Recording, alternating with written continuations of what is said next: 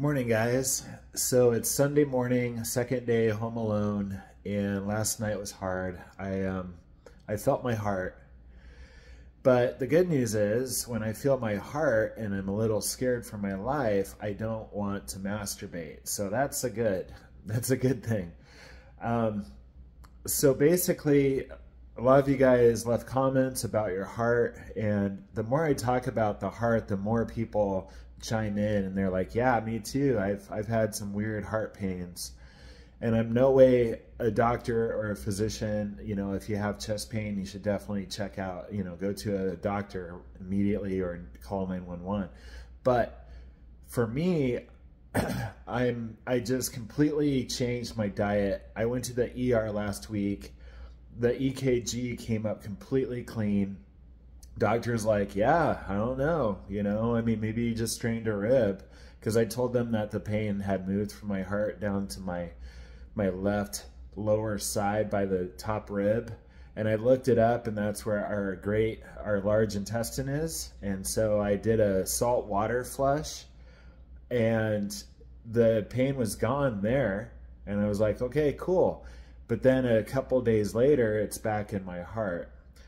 So I'm going to tell you just really quick what I do, what I have been doing. The first thing in the morning, let me just back up. What I take before I go to bed, I take tension tamer tea, and then I put these herbs in the tea.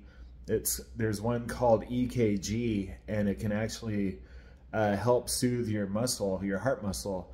EKG is a blend, it's herbs, and you can get that over at the Interstellar Plan. And fascinating website. The guy is a really cool guy. And then I take about a dropper of CBD oil. I have 1,500 milligram. And then I do 2 magnesiums. And so that pretty much knocks me out. That's pretty good. In the morning, I take aspirin right away. They always hand you aspirin in the hospital, so I might as well do it here. I mean, that's like their only defense. Usually when you walk into the ER, they hand you aspirin. So I'm like, oh, well, I can do that. That's a no-brainer. So I do aspirin in the morning, and I do a capsule of, it's called Factor 4. It's my Live Good opportunity. It's the company I'm in. I'm a distributor. Anyways, Factor 4 has CoQ10, garlic, curcumin, and anchovy oil. So I take that, and then I put Throm, which is another herb from the Interstellar Plan, into my coffee. And then, so that right there is 3 things in the morning. I got my aspirin, my Factor 4, and then Throm in my coffee. So that's 3 lines of defense. Then my fiance gave me this YouTube video called Heart Failure Rife Frequency. So I'm listening to that, and I'm keeping my breathing low and slow and deep, okay? I'm a nervous guy. I was hyperactive growing up. So, and I was really hard on my heart. I've already had a heart attack, but they said it was genetic, because no way can a 32-year-old have 80% blockage in their left anterior artery. Anyways, they put a stent in, and now I'm 52, so it's like a 20-year anniversary. But being home alone and thinking about my heart is the worst thing I can do, because I could go into panic, because the heart is very emotional. The heart is like the center for feelings, for emotions, for your heart feels everything your mind's going through. So you really got to stay calm, and you have to have faith, okay? Because right now I'm like, this isn't about me anymore. This is, if God wants to take me young, then he will. If God wants to save me, he will. I've been watching some amazing near-death experience videos on YouTube, and one guy had full-blown AIDS, was in a coma, his lungs collapsed, his organs were failing, and his family came, and they were praying for him. They became prayer warriors and prayed around the clock. And then the guy started, he was in this, the guy in the coma was in a supernatural battle between good and evil. And he was going to go to hell because he was gay. And Satan was like, you're mine. But then he prayed, and his family prayed, and all of a sudden Jesus came in and just completely wiped out all of his, I mean, he renewed his body. His AIDS went into submission, his organs came back, his lungs came back. So I really do believe that the number one doctor is the Holy Spirit. And I've been backsliding. I've been doing a lot better for the last 2 months. I've only masturbated 3 times in 2 months. That's really good for me. It used to be 2 to 3 times a day. So I'm really trying to be a better Christian. And we are in a spiritual battle. So it's just between me and God right now. I mean, I don't have, Misha's not here. She's in Texas, and I'm in this big house all by myself. I don't have friends. I have you guys. So keep your comments coming. I mean, are you experiencing any like heart pain? I mean, most people I talk to are like, oh yeah, I feel my heart all the time. And I'm not even going to mention what's going on in our environment. Okay. There was a headline in the news about 6 months ago. It was only on the news for a second, but it was like, there's something in the air in Indonesia that is causing people to have heart attacks. And then that was the last I heard of it. So, yes, I am a conspiracy theorist. And they are doing things. And I think they're targeting people. I think, I'm not going to get into it. And don't leave a comment about it.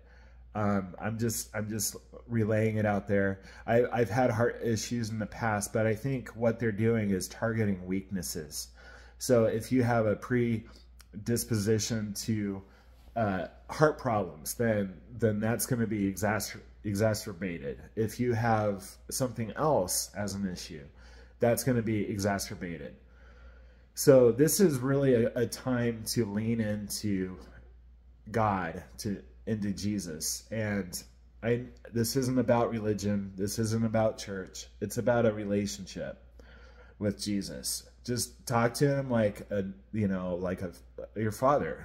Talk to him like a friend, a father. Just be like, hey, Jesus, I'm sorry that, I've been backsliding for years. I want you to come back into my heart. In fact, I'll leave a prayer under this video, so you can say that out loud. Just be sincere when you do it, and it's not going to heal you in 1 second, but just keep doing it. Just keep forming a relationship, like with a long lost friend, because he's our father. He's our true father.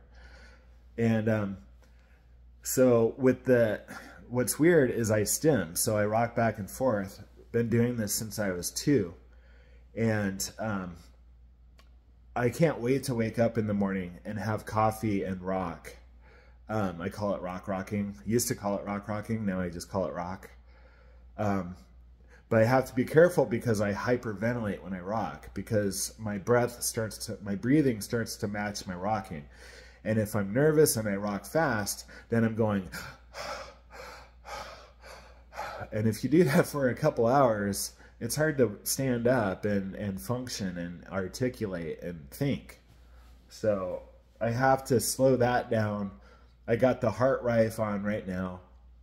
I'm talking to you guys to get my mind off of my heart. It's all about, for me, I'm not a doctor or anything. Again, if you feel your heart really bad, then you gotta go to or call 911. But the stimming really helps. It taps into my childhood, taps into it's my #1 coping mechanism for everything. I used to rock 14 hours a day. I'm kind of back to that. I mean, I quit rocking for a month, and then people on this channel that have autism and they stim, they're like, why are you quitting? This is something that self-regulates us. It keeps us sane. It keeps us normal. We need our stim.